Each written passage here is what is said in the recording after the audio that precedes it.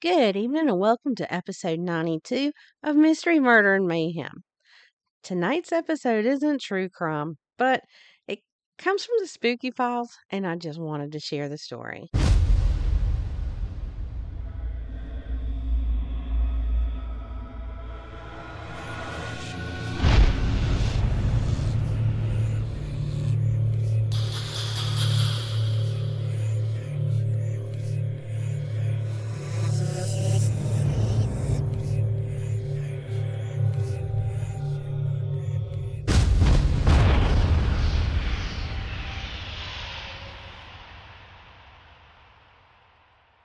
Welcome to Mystery, Murder, and Mayhem.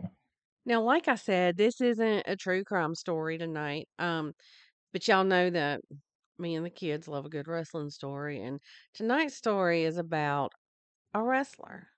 He was a wrestler in the 1940s, and his name was Maurice Tillet.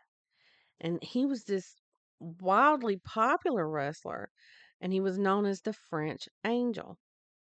Well, he was born in 1903 in the Ural Mountains of Russia, but he was French by blood. His mom was a school teacher, and his dad worked as a railroad engineer. And he got the nickname Angel from his mom because she thought that he had such an innocent little face. Now, when Maurice was 14 years old, he and his mom left Russia because of the revolution that was taking place, and they settled in France. His father, he had passed away just some years before they moved. I believe I read that Maurice was 8 when his dad died. Well, sometime around the time that he was turning 19, he started noticing that there was swelling in his hands and his feet and his head. So he went to doctors to see what was causing all of this. Well, the doctor diagnosed him with acromegaly. Now, acromegaly is a condition caused by this non cancerous tumor that sits on the pituitary gland, and it causes the bones to overgrow. And as they overgrow, they thicken. And before that time, he had this completely normal appearance. And there's pictures of him online if you want to go look. But he's a little kid, and you would never guess that he looked so completely different as he grew older. And one thing I should mention is that because he didn't start having these symptoms until, or, he wasn't diagnosed or anything until he was a young adult, it didn't affect his height. And he was billed as being 5'9". So he wasn't very tall.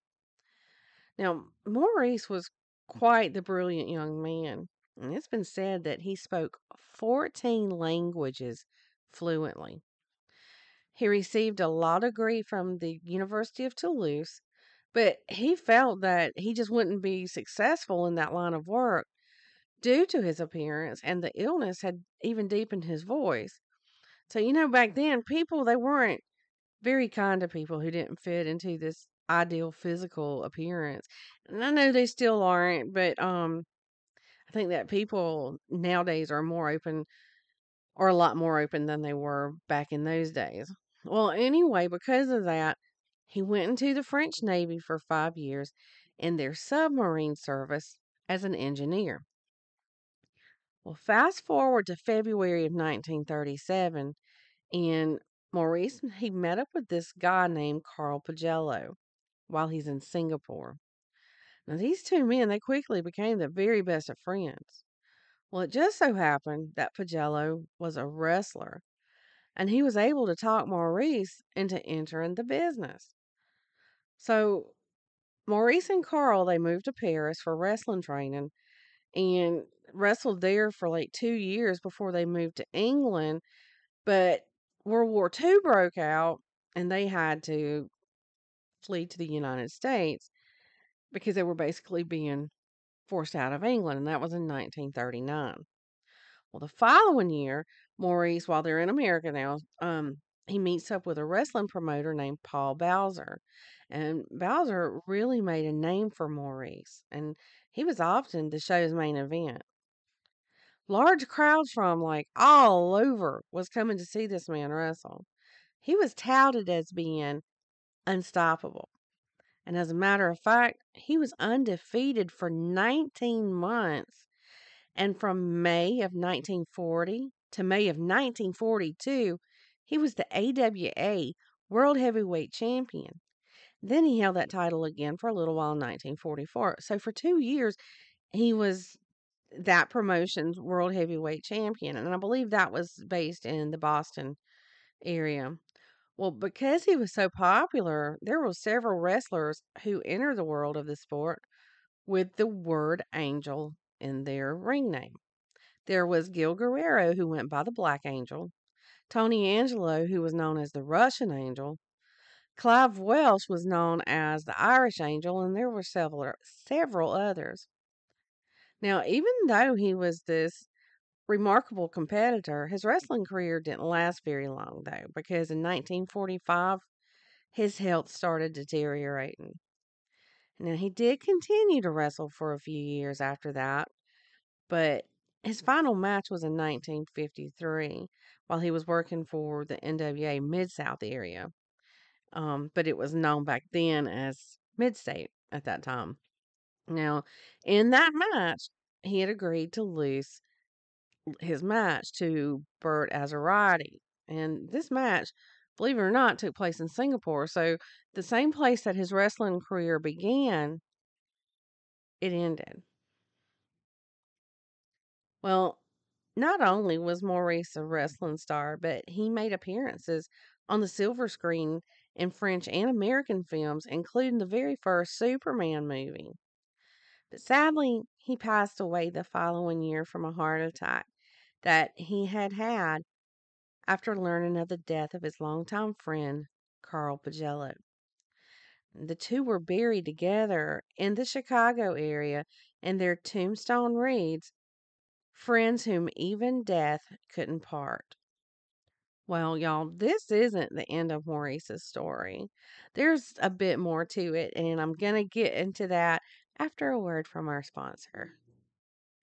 Listen, I'm not going to tell you about a product unless it's something I love and I use it on a daily basis. And what I'm about to tell you about is one of those. Over the years, I packed on quite a few pounds from having babies, stress, eating for comfort, and now as a 51-year-old woman, hormones are not on my side at all. Now, I had been seeing people on social media talking about Obvi. They were talking about how much weight they've lost and how they feel so much better. They had nothing but good things to say about it. Of course, I was skeptical, but you know what? I gave in and I gave it a try. And boy, am I glad that I did. Over the past 5 weeks since I started using it, I've lost 22 pounds. I haven't tried every single product that they have, but I have to say my favorite is the Collagenic Burn.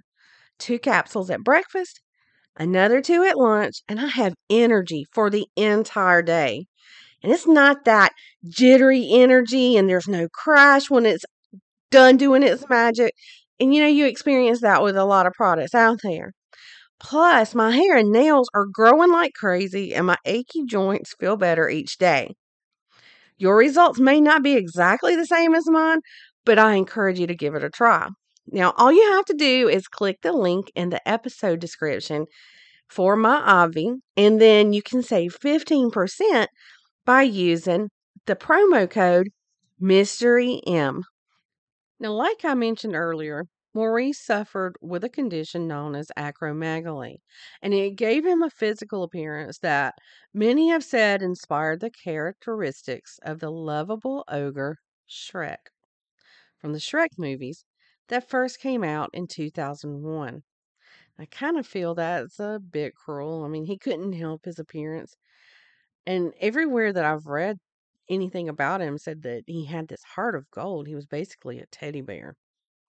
And it was a health condition that caused his appearance to change and not just some mask he put on or a character that he played. But anyway, after the first Shrek movie came out in 2001, several sharp eyed viewers noticed that Shrek bore the strikingly similar likeness of Maurice.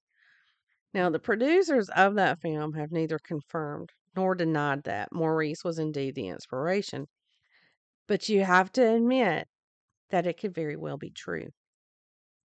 And again, this is not the end of our story about Maurice. His story is said to continue from beyond the grave, and this is where the spooky part comes in. Another longtime friend of Maurice's was a man named Patrick Kelly.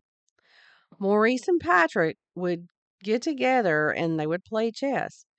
And in fact, Maurice had been an avid chess player for most of his life. Well, after Maurice passed away, Patrick had a plaster bust made of Maurice's head.